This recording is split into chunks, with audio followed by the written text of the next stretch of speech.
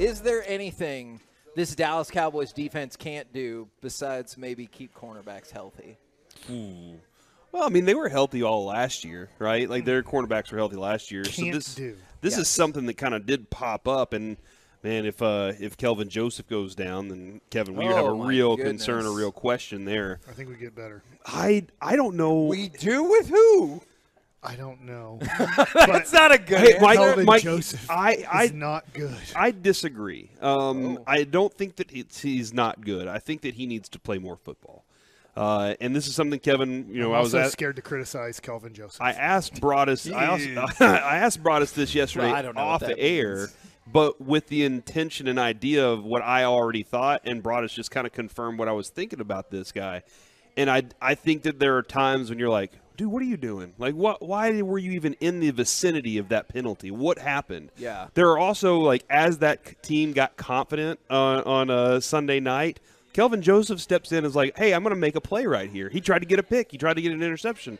I think he needs more reps, more opportunities. He should get better. I really think that the Cowboys still believe he's an NFL caliber cornerback. Off of that question, what happened to the 6'10" guy we drafted, Nashawn Wright? He is the backup to Kelvin Joseph, and now he will take place on special teams. He's not 6'10". He's like 6'4", right? Yeah, he will now 6'3", yes, something like that. But he will now move into special teams role where Kelvin Joseph was. All right, so here's where I am concerned a little. Not now. Like, we're going to beat the Texans. I'm going to, 77-0. Luka Doncic to 0, pretty much, playing the Houston Texans. Mm-hmm. I think we could probably put Quincy Carter back there and still win the game against the Houston Texans, and that was not the case in 2000. And whatever year it was.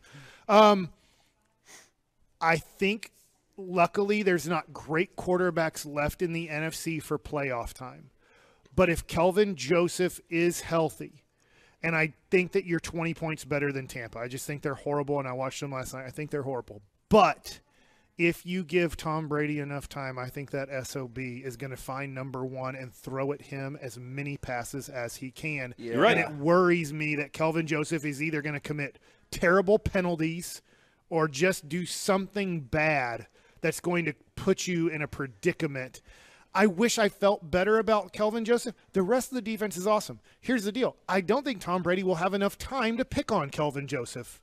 But that is the one thing that worries me is I think Kelvin Joseph is a below-average cornerback. But to Corey's point, there is a possibility over the next 5 games that he gets better and that I don't feel this way come playoff time. Yeah, I do agree with Mike that, Kevin, that's the thing. That's the weakness at this point is if they decide they're going to pick on somebody, what do the Cowboys do to combat it? We've seen that Anthony Brown was the guy that they said, what's the word everybody keeps using? He's the mark. Yeah. They would go at him, but Anthony Brown, again, I will lean to, he was a 50-50 coin flip that leaned tails. It was one of those, like, you just had a little more that you didn't know exactly what you were going to get, but he played tough. He just didn't have quite the year I think we all expected and wanted him to have, considering he had a pretty good year last year.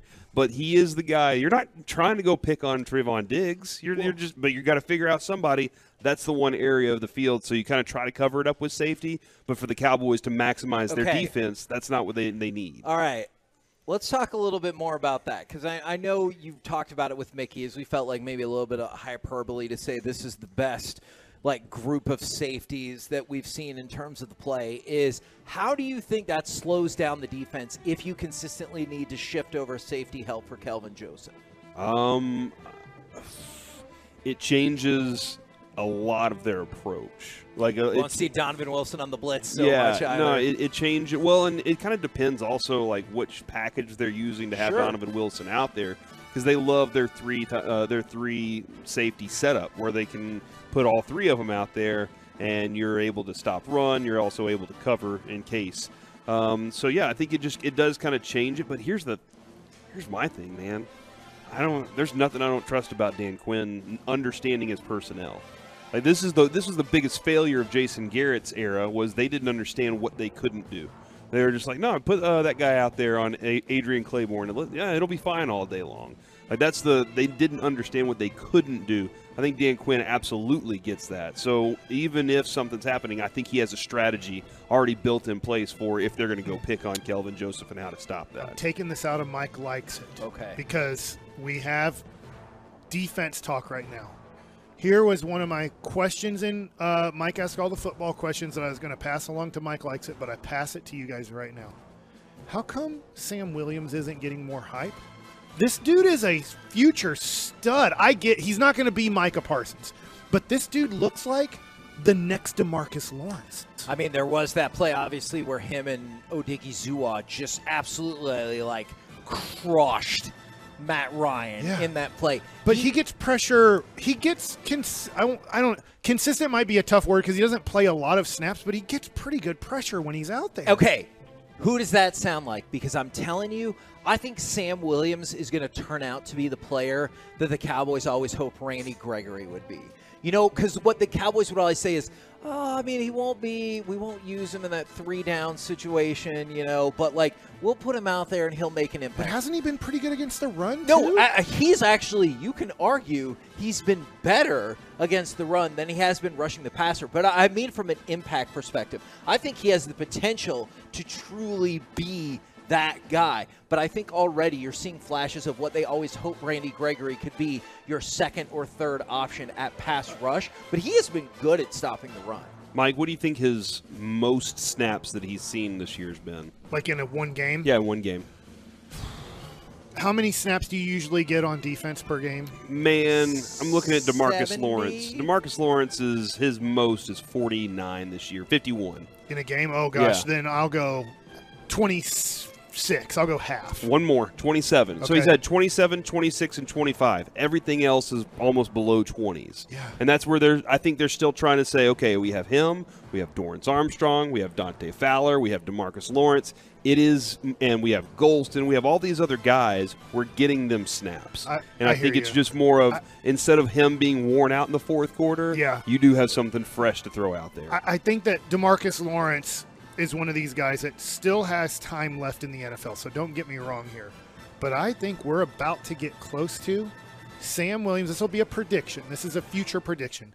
Sam Williams and Micah Parsons, and probably should change the order because Micah Parsons is better, is going to become the best pass rushing duo in the NFL. That would be... I love that prediction. Okay, and so think about, with that in mind, but we're not there yet, right? No. But, okay, right. But think about that. That's the future. Here's the present. They forced 5 turnovers in that game, and Dallas's 26 points off of turnovers in the fourth quarter were the most by any team in the last 45 years. Dallas has 48 sacks so far this season, tied with the Bills for the most through 12 games in the last 20 years. And that's without the idea of Sam Williams reaching his potential. That's with now season-long injuries to multiple cornerbacks. And I know you might be like, well, yeah, but they're not up pressuring the quarterback. But it works together, you know. And so I think I'm really excited about that. But then this is what I'm most intrigued by. Is what were we talking about? And I know we got into this a little bit on Black Friday, but what were we talking about was the fatal flaw with this defense. Can't stop the run, right? True. That's gotten a lot better. Last 3 weeks, you have played the Vikings with Dalvin Cook, the Giants with Saquon Barkley, and the Colts with Jonathan Taylor. Fair to say we would all agree those are 3 of the top 8 running backs in the league. Fine. Or 10 running backs if that's you what you want to do, yeah. Yeah, if you like the number 8. Because I think the higher the better, right? I think those are top 3 of the top 8. But the point is, 17 carries for 73 yards is what the Vikings got. Go ahead. No. I like what you're saying because I am just looking forward to Christmas Eve for the Cowboys. Sure. I almost feel like you have bye weeks coming up. Oh, you're dumping on the Jags, They too? suck. So you're probably going to win by a combined 50 points in the next 2 weeks. That's how horrible these next 2 games are, but great for the Dallas Cowboys. I'm just looking forward to Christmas Eve. I am now, maybe I'm wrong here, I'm starting to get more worried about their receivers than I am their running game. And maybe I'm getting way too confident in what you're about to say over the last 3 weeks because of, and not that Brown was playing great. He was actually having a below-average year. Correct. But I just am worried that they're going to try to find number 1 and not just go attack our run defense because it is getting better. They'll probably attack both. Oh, it's been phenomenal the last 3 weeks. And so then I'm going to address the other point because I think you might be onto something here. The Giants, 21 carries, 90 yards, 1 touchdown. The Colts, this is on the ground, 30 carries for 106 yards, no touchdowns. In the last 3 weeks, so against 3 elite running backs, 68 carries for 269 yards. What does that mean? 3.95 yards per carry. That would put them at 6th in the league. Really? So going up against these 3 elite running backs, they have been tremendous, and they've also only given up 1 touchdown. Now, Mike, to your point about the Christmas Eve game, here's a positive, but it could also be a negative for Philly's defense. Okay. The Dallas is second in turnover margin in the league. They're +9. Who's first? Philly is a +13. So to your point because about Jalen Hurts doesn't turn it over. And Dak, and I'm going to dive into this tomorrow. Yeah. Dak is turning the ball over at an alarming rate in the first half. And that is something that the Cowboys have to work on. Yeah. I thinking about that, because I don't want to rag on Dak. Dak is having a good year, obviously, after the injury. It's just one of these things like, I know we try to blame CeeDee Lamb, or we try to, like, if you're trying to defend Dak, it seems like what some of it is on him for sure. Right, and I think it came to the Tony Romo thing. My son asked me during the Cowboys game on Sunday night, hey, who do you think was better or is better, Dak Prescott or Tony Romo? And I said, that's a tough question because they're very different quarterbacks. But Dak's starting to I think Tony Romo was a good quarterback. I always want to, like, preface that so I don't get, like, a lot of hate. But Tony would make a lot of stupid decisions. Like, the risk-reward there was really stupid, Tony. And I feel like Dak is starting to fall into, Dak, what are you thinking right there when you release that football? And we'll dive into that more about how. That's what he's thinking is I need to trust the play. And it's remarkable how unstoppable this team has been in the second half. I'm going to walk us through that tomorrow. And if you clean up the first half anywhere near the second half, this team is going to go a long way.